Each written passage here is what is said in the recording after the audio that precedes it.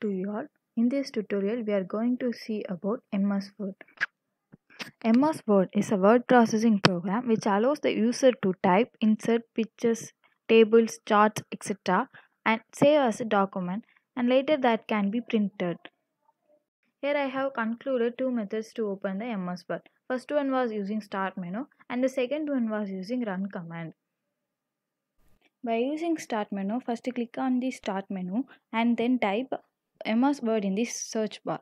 Now it will get displayed on the above panel. Just click on it and it will get opened. By using run command, use win key plus R to open the run command. Type win word in it and then give OK. Now the MS Word will get opened. After opening the MS Word, this page will get displayed. In here, a lot of templates for your documents are get appear. While you get, after clicking more templates, here you can see a lot of templates. You can select any templates as per your wish. Now I am selecting blank document. The first one displayed here, it is known as title bar. In title bar, the name we given to the document is get displayed, and it is a minimize button, it is maximize button, and this is close button. And next one is known as menu bar. In various menus are available. Each menu have respective options, and this is the page document. We are going to type or going to do some things. And the last one was the status bar. Status bar displays the status of our document. Here the document consists of only one page and there is no words in the document, so 0 words is meant here.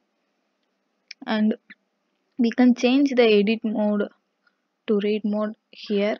If I to save the document, go to file or can give Control plus S in your keyboard and here save. Select save and choose your desired folder. And now give a name to your document. I'm just giving doc1 and giving save. Now the name of the document is changed in the title bar, and now I'm giving just some words, typing words. Now see the status bar. Here displayed one of 4 words. I have selected the first word, only one word, so it was displayed as one of 4 words. Now I am not selected any words. Now 4 words is get displayed. If you want to open in the document, then go file and open, give open. Here the recent files are get displayed, or you want to browse, then give browse and select the document you want to open. Or you can open by the recent 4 files itself. Now the document 1 is get opened. For opening a new file, give new, varieties of templates, and here okay, I am giving. Now the new document is get open. Yeah, that's all in this tutorial.